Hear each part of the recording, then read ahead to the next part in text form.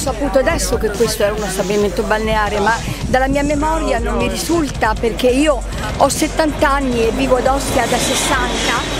Questa era una spiaggia della Pontificia Opera Assistenza, dove d'estate c'erano le colonie assistite dalle suore, che poi si è diventato uno stabilimento. Io non ho informazioni su questo, ma non ne sono sicura, non lo so, non credo. Questa spiaggia è stata creata nel 1953 da Pio XII, queste sono le informazioni che sono su internet, e io me la ricordo fino agli anni 70 che c'erano i bambini d'estate assistiti dalle suore. Che poi sia diventato uno stabilimento balneare, io sinceramente questo non l'ho mai visto, non lo so.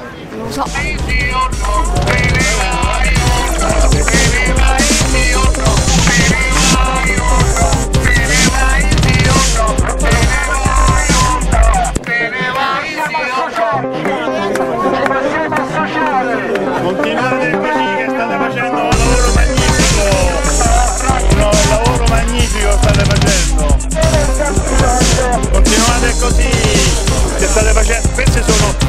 Questi sono i cittadini di Ostia che sono leggermente imbufaliti,